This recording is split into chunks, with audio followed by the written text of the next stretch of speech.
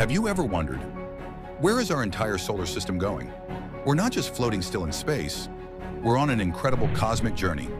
Right now, the sun, along with all its planets, moons, and asteroids, is speeding through our galaxy, the Milky Way, at over 800,000 kilometers per hour. We're orbiting around the galactic center, a supermassive black hole named Sagittarius A star, and it takes nearly 230 million years to complete just one orbit. So yeah, when dinosaurs walked the Earth, our solar system was on the opposite side of the galaxy. And that's not all. The entire Milky Way itself is moving too, being pulled toward a mysterious region called the Great Attractor, a place so massive it bends the paths of galaxies.